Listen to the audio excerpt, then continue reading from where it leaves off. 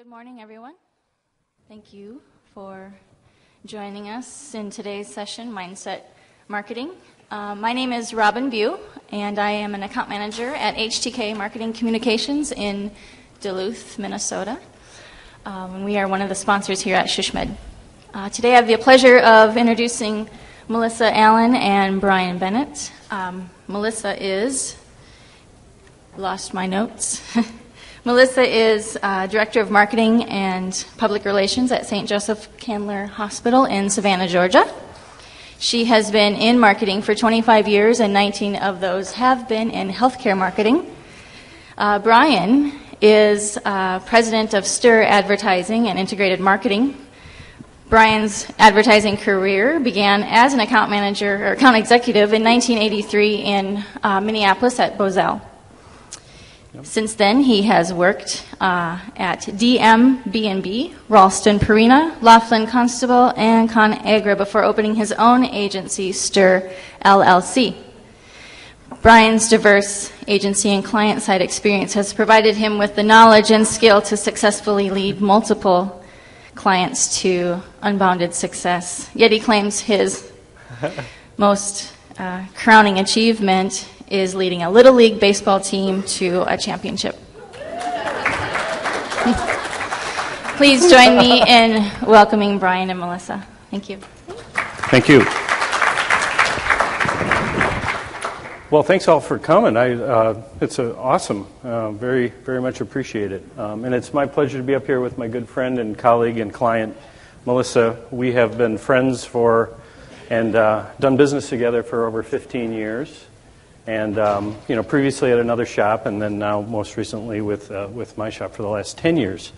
And what we are excited to show you is a strategy that we devised almost 10 years ago, going back about 8-9 years, that really does an interesting job of utilizing some syndicated research that's out there, some local research, and combining the two to develop a messaging platform that really, really worked. It wasn't perfect, but it's worked quite well during that period of time. So we have 8 years of success to show for what we've done here that I think brings some validity to it. So Melissa's going to tell us a little bit about Savannah, Georgia. And by the way, you're going to find out why by the end of the presentation here, why I got so much respect for a very smart lady, a very, very nice lady. So. He's just making up for the fact that he wrote a longer bio than me. Did y'all notice that? Okay, is this? I'm in marketing. Okay. Can you hear me okay? Yes. Yes, okay. Yeah, I thought, wow, come on, Brian. Okay, yes, Savannah, Georgia. How many of you have ever been to Savannah, Georgia? Oh, good. That's great. It's a much bigger community than you think it is. We do have 2 hospitals in our healthcare system. We have 25 other locations in multiple places, but we actually serve about 29 counties. So if you know anything about Georgia, we do have the whole Savannah area where we are right next to South Carolina. So we're dealing with the Hilton Head, Bluffton. You've been to Hilton Head, I hope. So we're dealing with the Hilton Head crowd. We're dealing with a number of military bases. We have a Georgia port there. We have manufacturing. We are a retirement community. We are a tourism industry. It's a very, very interesting community to be in. So we do have several centers of excellence that we like to focus on, and we have focused on in our research, and that's the purpose for having them on here. But I did want to make a point. It's a very unique market, and I think that all of us as marketers have to really understand that not every market is the same, and you can't just go and read rating books. You just can't look at the numbers. You have to really understand on a myopic level how your community works, and that's what is really, really different about Savannah, Georgia, and St. Joseph's Candler. I did want to mention that we're both faith-based institutions. Some of you probably have dealt with that. One of our hospitals is Catholic, and one is Methodist. And we actually entered into a joint operating agreement in 1997, and it stuck. A lot of those don't necessarily stick, but it did stick, and after 6 years it became self-perpetuating. So our market, as you can see, it's probably a little bit larger than you thought it was. When you really start looking at the regional area, you can see just how large the population is. But it's also a very, very loud advertiser. A lot of television, very fragmented radio. And in the time period that we're looking at, I want to emphasize that the time that we're going to talk to you about today is the time between 2000 and 2003. At that time, advertising, they was doing some really, really crazy things in our market. And I knew that we were going to have to come up with some unique solutions to make sure that we can make our advertising dollar really work effectively. Because we knew we weren't going to get any more. And I'm sure you all have had that same problem. We're not getting any more money, so how are we going to make it work better? Right. And the situation here is that you also have secondary providers trying to make inroads into the main Right. market, and you're up against a very established academic medical center. So I'm sure all of you can relate to the fact, as Brian said, that we do have a big primary competitor who is an academic facility. We have hospitals that are owned by physicians in our region, a lot of freestanding facilities, and in that time period, in that 2003 time period, we were being outspent 3-1. Needless to say, our competitors were ubiquitous. Okay, you couldn't turn the corner, you couldn't look at a billboard, you couldn't turn on the TV without seeing advertising by our competitor. So you have to take pause and say, is this working? Is it oversaturation? How much of it's lost? How much is it working? So we really, really need to do some work to find out how is this impacting our own health system, because a lot of times the effects of those things don't take place for a number of years to come. So we wanted to make sure that we were prepared for that. Focus groups. So when we started looking at it, we said, well, let's start out with some focus groups and find out what do people really, really think about us. Okay, so we are faith-based. So naturally, what do we win? We win in compassionate care, right? We always win in compassionate care and caring and compassionate nurses. So anytime we did our focus groups, everyone said, y'all are just the most compassionate healthcare system. Oh, we love your nurses. And then we'd say, yeah, but what about technology?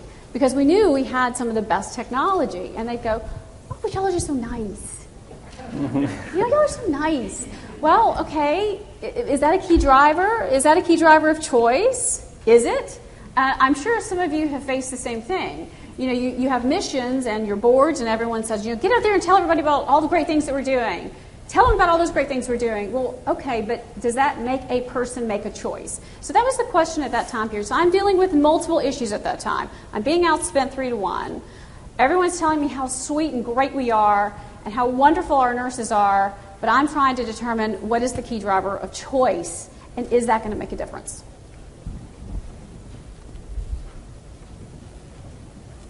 Okay, so at that point in time, trying to solve that riddle, you're winning on compassion, but not necessarily winning the market share game. Let me make one other point. I'm sorry.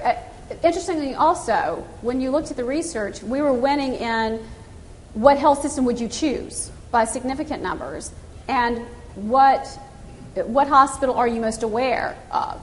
But when you got more granular, those numbers started falling off. So something was obviously imbalanced. Right. So we start digging a little deeper. And keep in mind at the time, this is like 2002, 2003, we're looking at the national dynamics. I mean, what's going on out there? So the most important issue of the day was terrorism and national security. Number 2 was health care, cost of health care, access to health care. And like a lot of the trends that you're going to see, I think, in the next few slides, that's probably more true today than it was then, for obvious reasons. Other national dynamics that we were looking at, we found that people are becoming more health conscious. Their definition of health and what health care is was expanding. There was more to it than there had been in the past. That they were out there seeking more credible analytical data regarding their choices, playing a more active role in their decisions. So they're more likely to spend their own money if they see value and at their own risk on things that are important to them.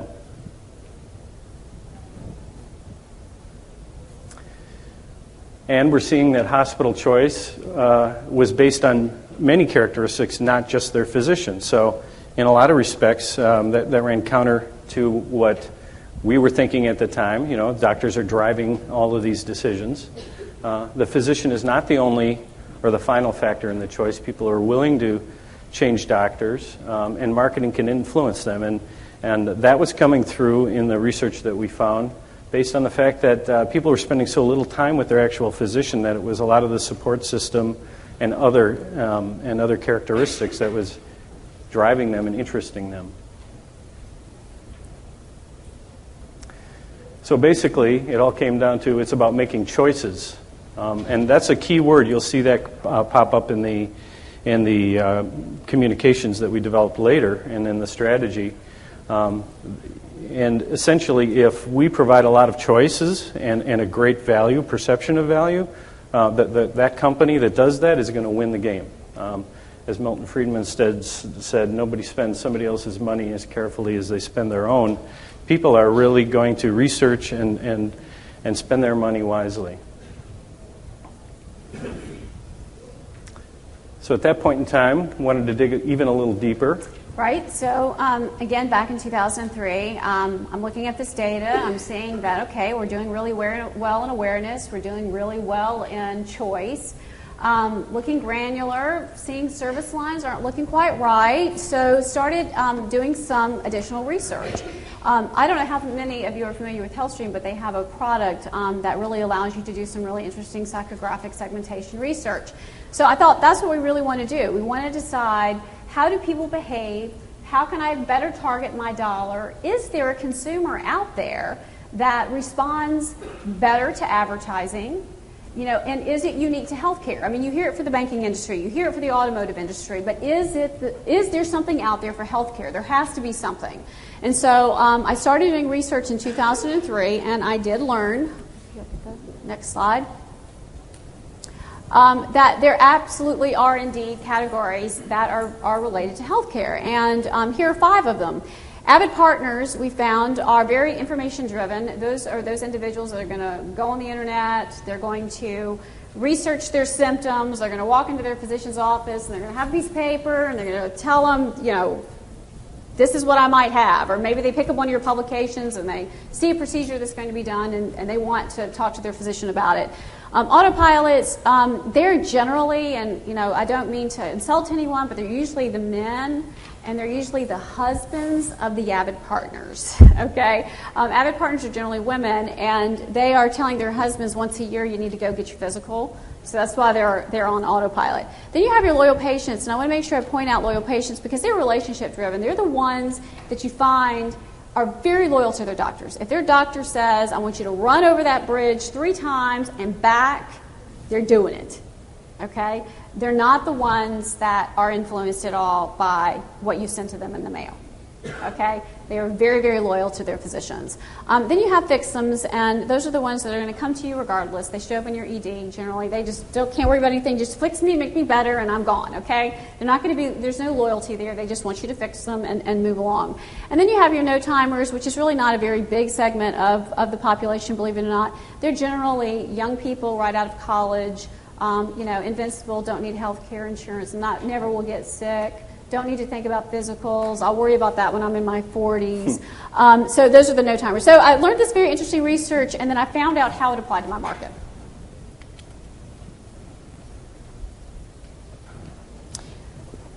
Okay, and this is what I learned. There was only one segment, and that was that could be influenced by marketing. And when we looked at the key drivers of choice, specifically compassion, I wasn't going to be one of the ones that would influence them. So we knew we ranked really high in compassionate care, but the one audience that's going to be influenced by advertising really doesn't care about that.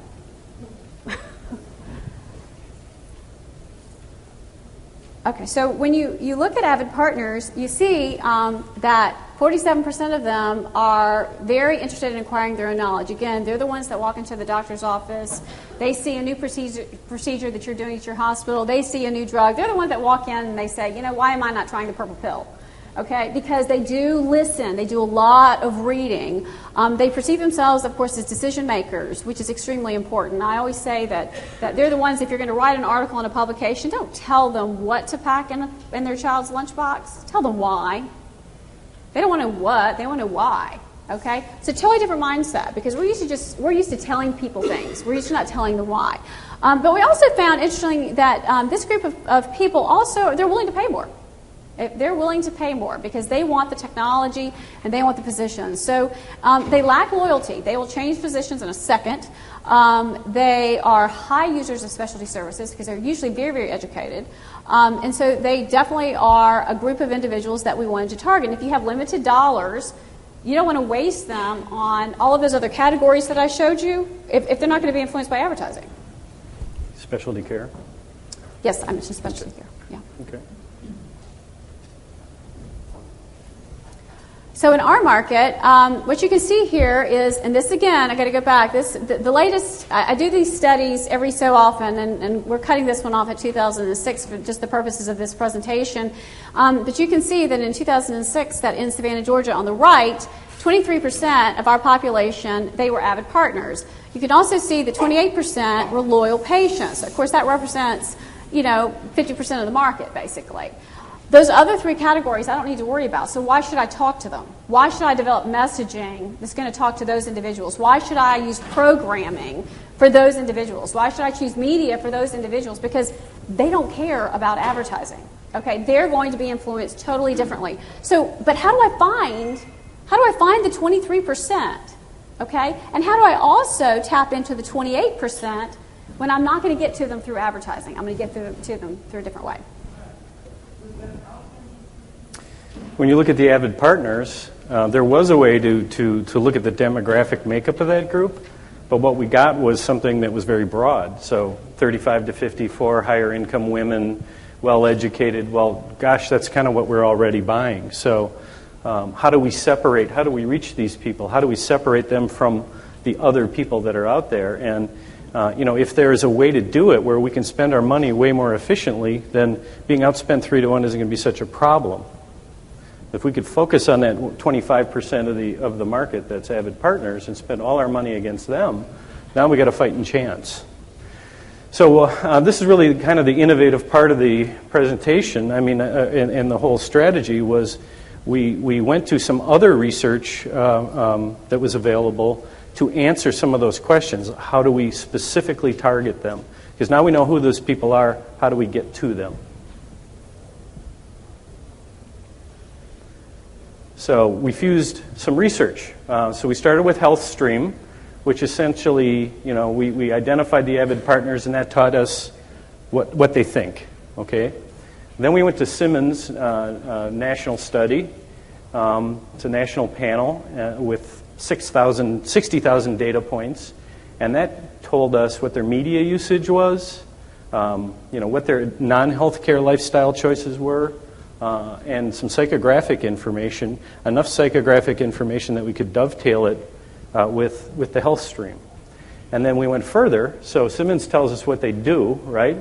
And cohorts would tell us where they live. That's a geo-targeting capability that allows us to take it right down to the postal route. So theoretically, by fusing these pieces of research together, we can actually find an avid partner person and see what house they live in the market. And that was not data, there's a lot of geo-targeting being done now on the internet. But you got to remember, this is 2003. And so a lot of that data was not available there. Right. So we created this uniquely. Okay. I added this. This is some background on Simmons. If you don't know what Simmons is or how to get to some background information that's in the deck, you can refer to that, and the same with cohorts. So I want to show you kind of how it went. When doing the health stream research, we essentially developed a whole list of questions for people to answer, data points, what their impressions were on things. And then we found that we could marry those up very effectively with Simmons. I'll give you an example of, this is of hundreds of questions that were asked. For HealthStream, the question was, I make sure I go in for physicals and checkups when I'm supposed to. For Simmons, that similar question was, I have regular medical checkups. For HealthStream, it was, my friends and family tell me I should take care of myself. I don't take care of myself like I should. For Simmons, the question answered was, I don't take care of myself as I should. So you can see that there was a way to go through both sets of data, sort of like two contact information bases you might have on your phone. When you want to merge them, you kind of line them up. And we could do that, and then we could draw correlations between that avid partner, those from health streams, and then Simmons data, which says here's all their media habits. And then further, to take it from avid partners to the cohorts, cohorts also does psychographic modeling, but they broke it out into many more than 5 groups. So what we did is we went and looked at all of their groups and picked out the characteristics of them and lined them up best with the 5 groups from HealthStream. So that allowed us to then make that connection between what they think, what they do, and where they live. And so what emerged, for example, this is very old, but and it's changed because all of this stuff is evolving. But we could literally get then a geodemographic model of where our audience is in the market, all the way down to lists that we could generate, and also health conditions and all sorts of things like that. So able to get much, much more efficient, which was, after all, the objective. Then to just give you some sense for the kind of information that reveals in a few slides here, you can see how avid partners and loyal patients are quite different from each other and how they index against total adults. So avid partners actually younger, loyal patients skewing older. Household differentiation in terms of income. The avid partners are pretty wealthy. That's why they're probably willing to spend so much of their own money on things that matter to them. So their income is higher. Of course, they're younger. The loyal patients may have wealth, but they are not working anymore, so their income is lower, probably. But you can see the trends there as well. So those folks make good customers. Additional differentiation, you can see the loyal avid partners are more educated. They're married, very high index there. Employed, with children at home, owning a home, all of those good things. And then we can cross-tab on their media involvement. And again, can't stress enough that the data you're seeing is old. It has been updated, but we're showing you this is a lot of the stuff that we solved the problem with. So back in 2006, even though they were early adopters, the internet usage is not quite as high as it is today. But you can break out their habits, and you can see their avid partners, for instance, watching a little bit less TV than the average, not reading as many magazines, but that has to do a lot with the market as well. Radio was high. A little above average, and internet was above average.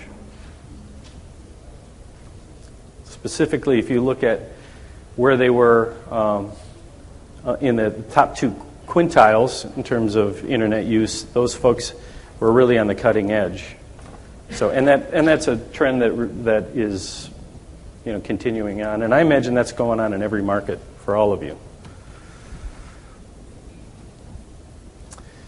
Interesting, though, TV is still king. Even though they're interested in the internet, they're still spending more time in front of the television. And given a number of... Go back. Becky, you wanted to make a point there. Go back. I want to make a point about that. I don't know if all of you are dealing with the same issue, especially when you change to any type of psychographic or market segmentation marketing. You have to also educate your boards, right? You have to educate your leadership team so that they understand what's going on, because they are really used to traditional advertising. And as I mentioned earlier, especially if you're doing a lot of mission-based type promotion and advertising, there's emotional attachment to that. So it's very hard to help someone understand that, while we love that and we own it and we're going to still talk about it, it can't be king. But the same thing happens, I don't know if you'll have this issue, with newspapers in your board. Do y'all have this problem? They don't ever talk to me about TV, but boy, when they start seeing ads in the newspaper, my phone starts ringing. But interestingly, you can see there's not a lot of time being spent in newspapers with this particular psychographic group that we're talking about. So I'm not going to spend a lot of time in newspapers. I have to constantly remind them that they need to put on their Avid Partner psychographic hat, okay, and pretend to be that person. And that generally, if they don't see an ad that I'm running, it's because I'm not targeting them. Okay? And they finally get that. But for a while, it was, I'm not seeing anything. Well, that's good. Okay? Because you're not the one I'm trying to talk to. Yeah, so this ends up being a pretty important chart, too. So this is, percentage of people reached with the different media in the market. And so, as we're building a media strategy in that market back in 2006, we got to be in TV. Newspaper is, there's a presence there. Radio could be very effective, except the type of radio in that market is very, very fractured, very fragmented. So internet was already on the radar screen and is growing. There's also a lot of money spent in outdoor and direct mail in that market too, because of the geo-targeting that we were doing. So the planning tools that we can get then from being able to tap into Simmons is, for instance, if you just get back to the cable networks, we can chart exactly what the Avid partners are doing with regard to all the different cable channels. And further, we can go and see what kind of cable programming they're watching. And this is where you start to see some things that surprise you. It's like, we're down in Savannah, Georgia. Would you think that the best buy you could make from an index standpoint was Formula One racing on TV? Or that number 3 would be, I understand SEC college basketball all day long, but bicycling, arena cross, mixed martial arts, things like that. So this is stuff others are not really clamoring to buy. We can get in there and do it. We're really reaching our target. Yeah? This is your target, the Avid partners are watching these stations? Yeah. They are. They are. Yeah. They are. In fact, I was giving, I'll give y'all a secret. Okay, even if this is being recorded. Even NASCAR and NFL have now moved into the top 4 slots since this was done in 2007, 2008.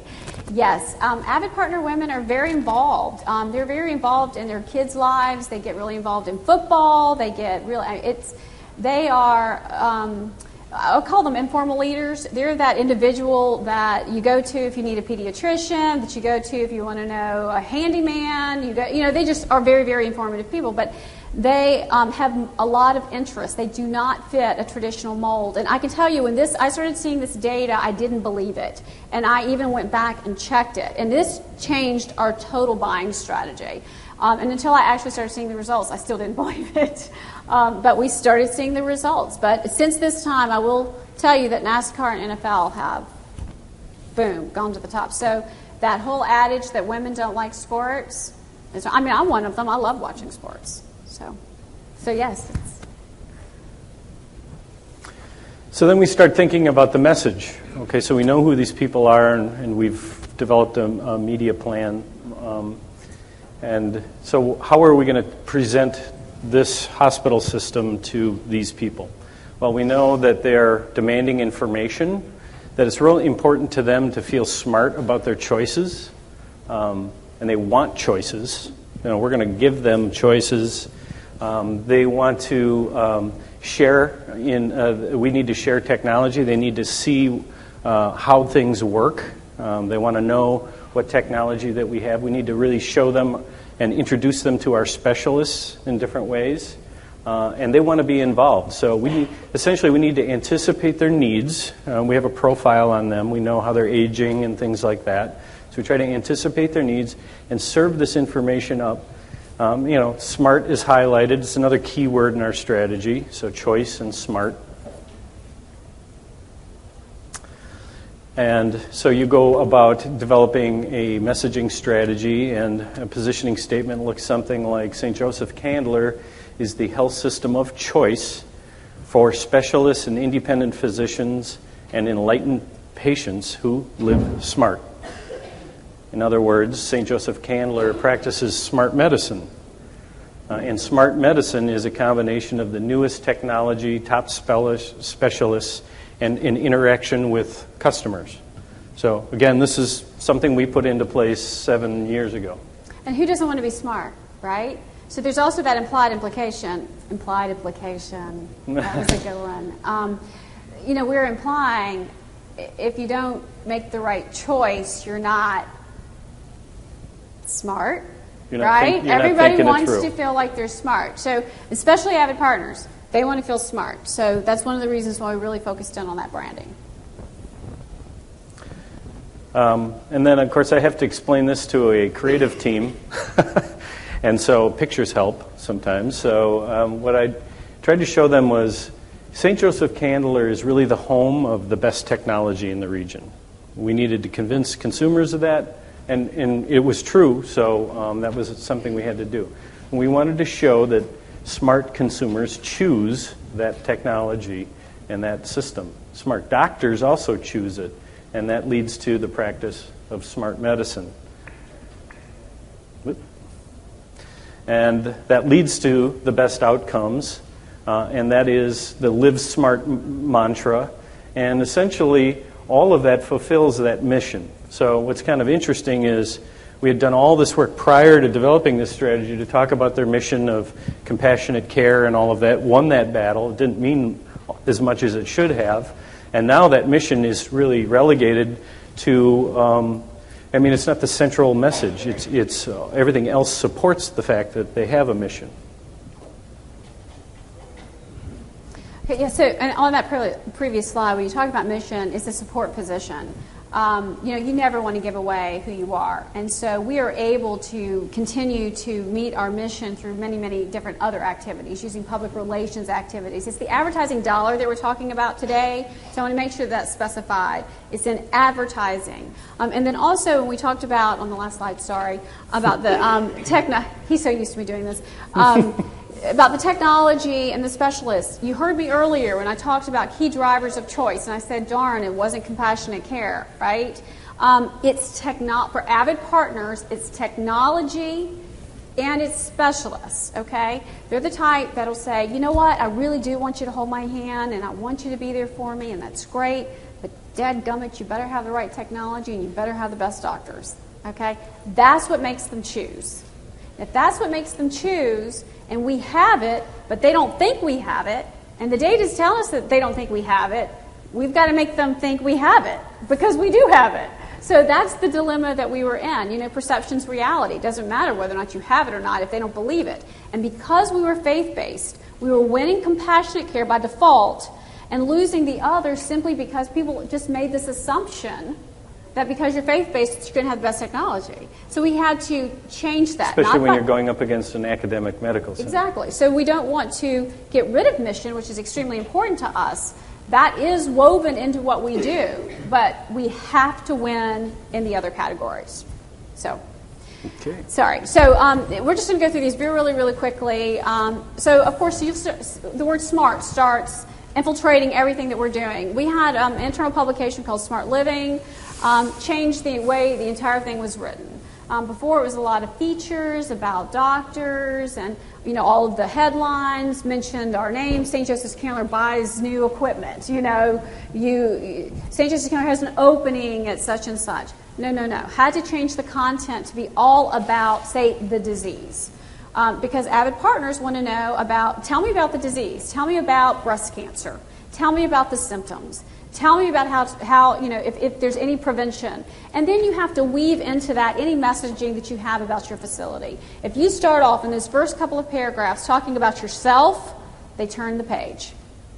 They're not interested. So we had to totally change the way we wrote every brochure, every magazine, every publication we had.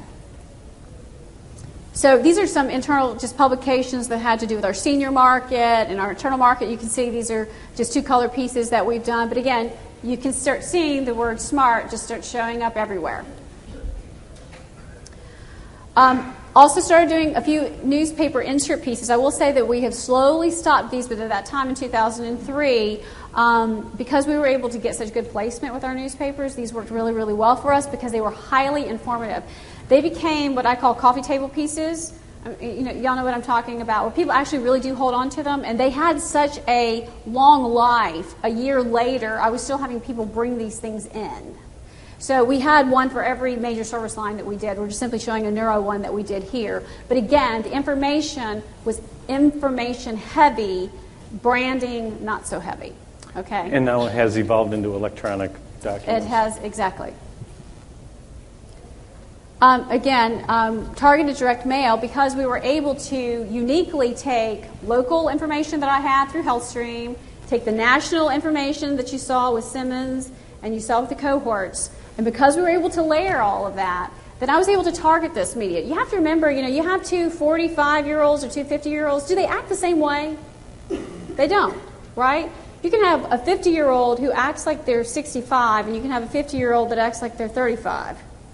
Okay? So I simply stopped marketing by demographics. Absolutely stopped.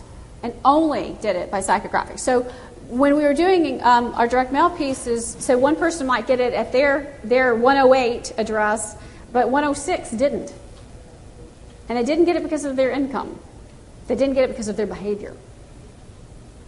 And I can tell you there was a lot of conversations with Melissa that, as we're trying to present concepts that went, stop, don't talk to me about demographics. We always do it, stop. So we had to, it's a process. You had to, you got to convert the whole staff over, you got to convert the agency over. Change your way of thinking. Print ads. And notice in this print ad, that's a doctor, okay? And that's a patient. And what's great about this is, and you'll see in some of our TV in just a moment, is that you're showing a doctor who Avid partners want to hear about. They want to know they're involved in the patient's care. That's the patient who's running. She's timing him. He was able to get back to running. But what you're also showing, loyal patients. Remember we talked about loyal patients? You're kind of showing loyal patients our relationship with doctors. So there's a secondary strategy going on too. And and we just got done telling you that the media buy, that there was that the newspaper was not as important, but we didn't get out of that stuff entirely, So we changed the way we use it a little bit. The newspaper was more inserts and less just run of press ads, and then in these magazine placements were very targeted, Also developing online and display, so SEM now more and more over the last few years, as you can imagine, and digital ads that are very focused then with the message, and very focused with placement, geodemographically, and of course we're using all the best practices in terms of online media buying and optimization and whatnot. But the lion's share of the dollars, both for production and for media placement in that market, is TV. And we'll say that the St. Joseph Candler allows us to really get around the message. We produce about 6 TV spots a year, and we have the ability to feature then lots of different aspects of the organization in lots of different ways. So this is this spot you're about to see is a positioning kind of encapsulate what smart medicine really is, and then you'll see all the other components of it. This is one of the more recent ones. It's about 2 years old, 3 years old. The other stuff that you're going to see is back to some of the original batch.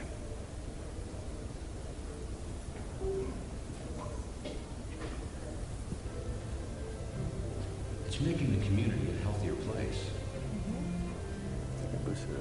It's allowing us to live long and prosper. It's conquering with the latest technology. It's partnering with the area's foremost specialists. It's making the right choices. It's smart medicine. It's St. Joseph's Candler. I don't know, if you couldn't hear that, I'd be happy to do it over again. No, we've got others. Okay. We're going to run out of time. So that's the big picture. That's the branding. this independent doctors is a big component. You might want to talk about that in your market with your... Right, we're in our market. I don't know if a lot of you deal with this, but most of our specialists are independent. We don't own them. We are community hospitals. Again, our major competitor is an academic facility, and a lot of their physicians are employed. Of course, they have a residency program. But the physicians in our community practice at all 3 hospitals. Okay, so they practice at all 3 of them. But we work primarily with what we call the independent specialists. And so we started doing a lot of research into their practice patterns as well, especially when looking at how people were making choices, and we knew that specialists really ranked high on their key drivers of choice. So we had to know, well, what are specialists doing? And found that 2 out of every 3 times an independent specialist was going to refer them to our health system.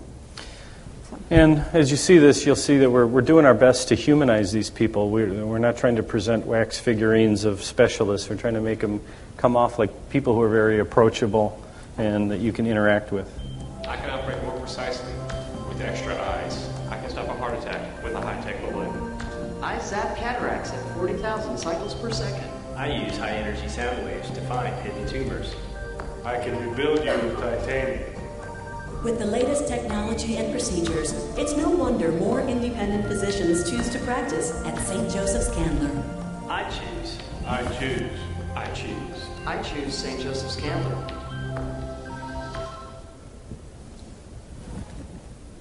Next up, the patients choose.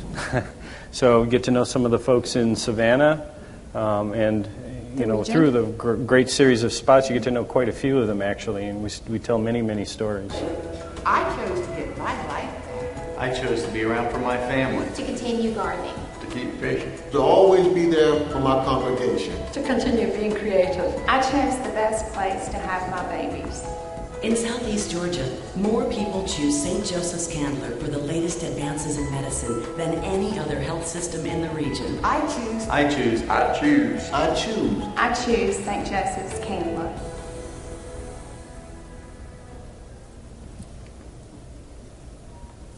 What's more, we even feature the staff because they're a part of the hospital system, and getting to know them is important. And the values.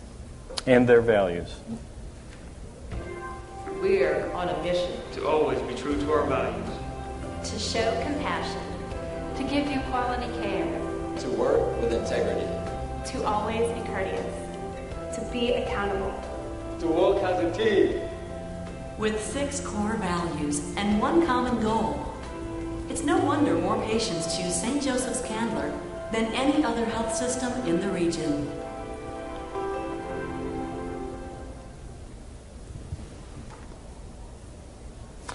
And then we can drill down to service areas, so we know exactly where we're trying to make an impact. We know what physicians we want to feature, and we rotate through. Again, when you're producing 6 spots a year, then over the course of time, we can really touch on all the key players.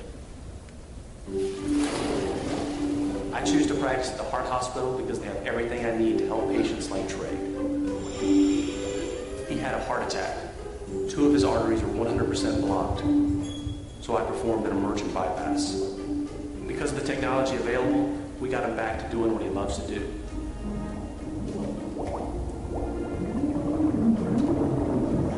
That's why I choose St. Joseph's Candler. So that spot kind of represents, I don't want to say a formula, but it's something that we've really been working with for quite some time. You've got the interaction you feature the doctor, you've got them really interacting with the patient, even though in that spot they weren't exactly standing next to each other. But you see how approachable they are. You see the problem and how the problem was solved. And it all comes off without being too technical, too geeky. It's all very, it makes you feel good about the organization and about the physician. Yeah, and one other key point is that we learned about Avid Partners is they want to hear other people talk about you. They don't want to hear you talk about you. So having a doctor say, they gave me the technology, they gave me the tools that I needed, that's why I choose, because this guy could choose to go anywhere. This particular doctor you just saw, he could go anywhere he wanted to go. He didn't have to practice at our facilities. So what you're saying is, I'm not saying St. Joseph's Candler, I'm saying this doctor is saying, they gave me this, they gave me that. Those happen to be the two things that Avid Partners want, right? So then I chose. So if I choose, then you know what? Maybe you should choose. So that's... So you can see how we play it off again in another spot from that same year for ortho. I choose to practice at St. Joseph's Candler because they have the tools to help patients. Patients like Barbara. She needed a hip replacement. Because she's so active, I went with a high-performance metal-on-metal device. Works like a charm. I chose the right team. And I choose St. Joseph's Candler. We've had doctors on motorcycles. We've had them fly fishing. We've had them dancing. How did it work, Melissa? Which great. Okay, we're going to talk about how it worked. Okay, we're wrapping things up here. Okay, again, we're talking about that period in time that I talked about earlier, that 2003 to about 2007, actually. And the results, I have to take my glasses off and look at my own thing here. I have to either put that on with my glasses or look at this without them. So if you look at our results, when it came to specialists, we had a 25% increase in a 3-year period of time on how people perceived our specialists. So that's a huge increase. But if you looked at technology, we had a 42.9% increase in how people perceived our availability of technology. If you look at the next slide, which has to do with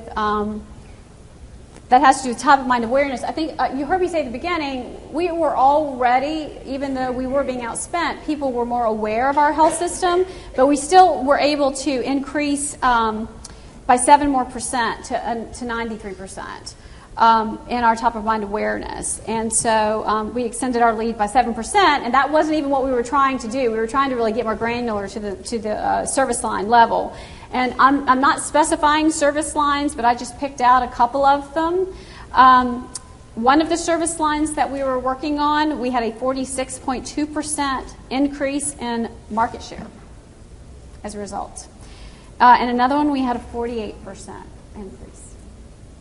And in a service line that we were already winning in, that we didn't even attempt to do anything with. So you know about the halo effect. Everyone knows if you know, there's that halo effect. If you're working on certain service lines that are really, really high tech anyway, you do get that halo. Well, if they're really, really good in heart, they must be really, really good in neuro. You know, if they're really good in this, they must be good in that. So we weren't even trying to increase that one because it was already pretty high, but we did get a 3.2% bump, and I'll take it every day. So we did see that we could spend far less money.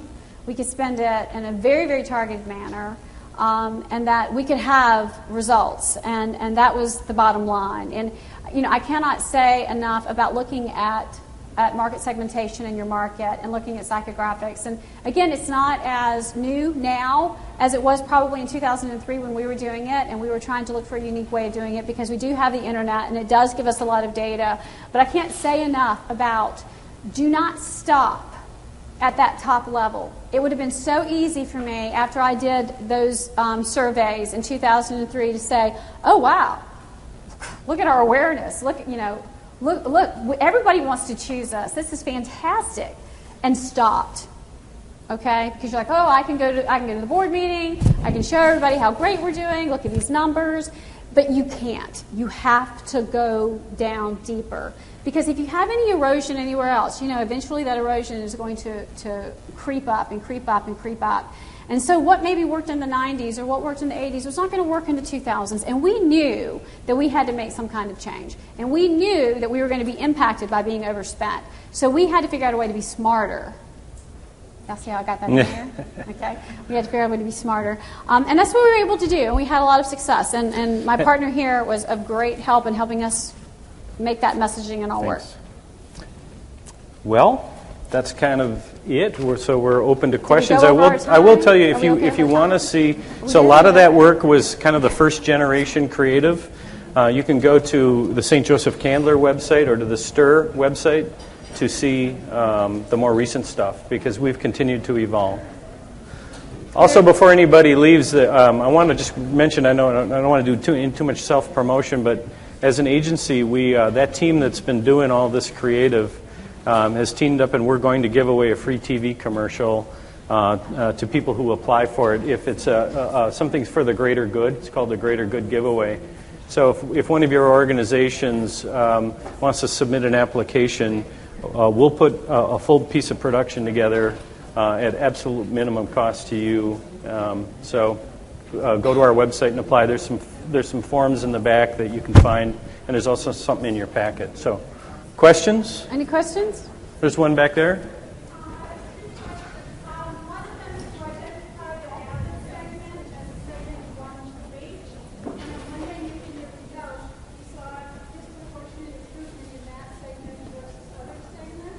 The question is, did we see a disproportionate improvement in the Avid Partners segment versus others?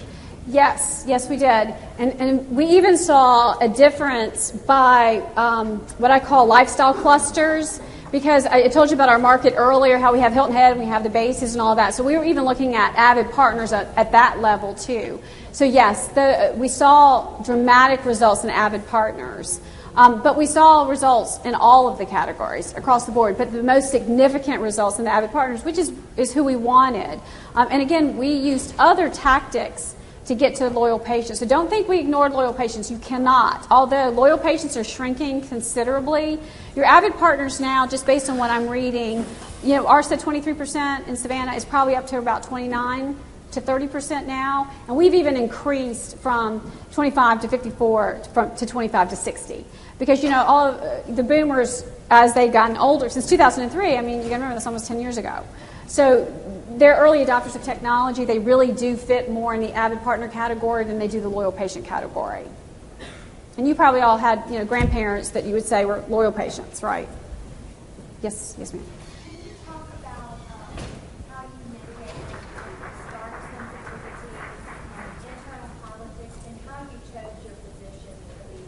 Oh, wow, those are great questions.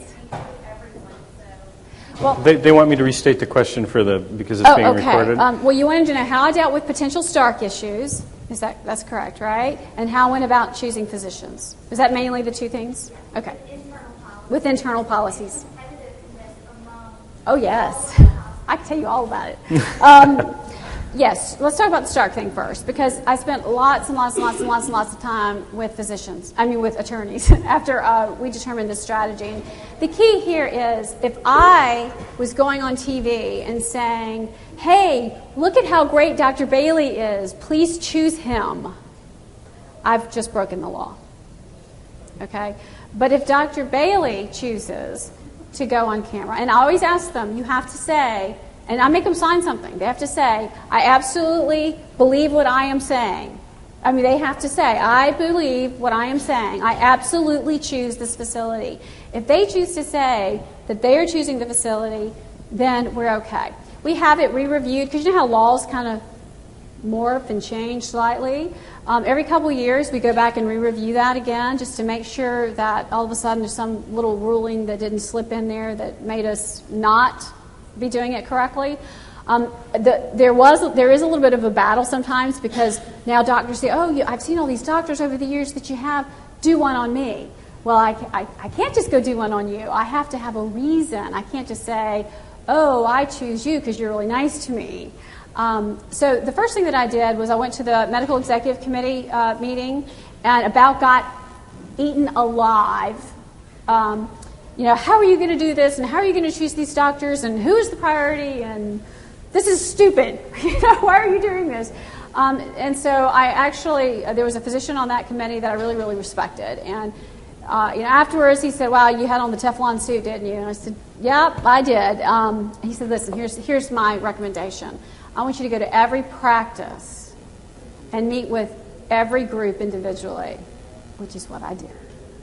And first of all, I let them get it all off their chest, and then I asked them, well, how would you choose? How would you choose some doctors? And they said, well, you have sections. Oh, I do, don't I? I do have sections. So do you think maybe who's the head of the section is maybe that? Well, of course. Oh, well, that's a great idea. I'm so glad y'all came up with that idea. Okay. Which, is how we would have done it anyway. The problem that you run into after you've done that is at some point you've gone through all of those people. But then you don't have the politics anymore because you've already hit the people who are going to give you the most problem, okay? We also prioritize based on service line. So there are certain service lines that will never have it happen. So we do it based on, what from a strategic standpoint are our most important service lines and what are we going to do there. But we have the opposite kind of problem now where, we have a lot of physicians who want to be involved. We have doctors, I don't mind saying, that are not conducive to TV. Is that okay? Did I say that okay? Not okay? mediagenic. Not just that. Stutters and had no idea. Had one freeze and couldn't even tell me his name. So you have all kinds of situations with that. But the great thing about multimedia is that there's another option for them. We have several of them that are. We didn't let you didn't hear any of our radio spots. Radio spots are the same way. Tell a lot of stories. The radio spots people love because the patient gets to speak more. And when you get to hear about someone making their biscuits. And then their arm went numb, and they weren't quite sure what to do, but they had to get the biscuits in the oven. All of a sudden a person realizes this is a real person, and this really happened to them. And then the doctor starts talking and said, I was so glad that Mrs. Jones made the right decision and called 911 and got to the hospital. And, and then he tells that story, and then we get letters from people saying, it means so much to me that you have real people on TV. We've had patients who are wrestlers. We've had a very, very interesting group of people. But that's how we got around the doctor issue. I'm not saying it doesn't rear its ugly head every now and then because it can. But that's almost gone away now because they all get it. After this amount of time, they get it. Yeah. Question? You mentioned that you married the health styles questions, syndicated research questions. Did you do that statistically, or did you just make some judgments based on questions that seemed to matter? Well, it was pretty obvious. I mean, they were kind of written to some degree with that in mind initially, but also pretty clear in terms of a judgment call. So it was a judgment? Yeah. Yeah. In the back.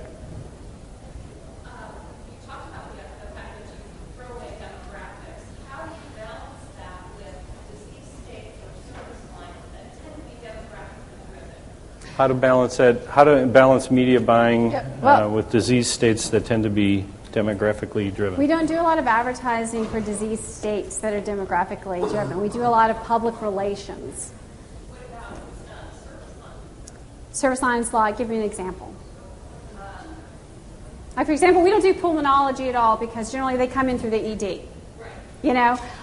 As far as promoting, say, from an educational standpoint, we have a totally different education strategy that's just simply about educating the public. The publications you saw, for example, that we had, those go to thousands and thousands of people every other month. So we use those for a lot of disease process type education, if that kind of helps to answer that question. But in a 30-second spot, it's very, very difficult to, get into that. And the other thing we run into, I'm sure y'all do too, is so much of this, I'm going to pick on stroke, they get it everywhere. The warning signs of a stroke.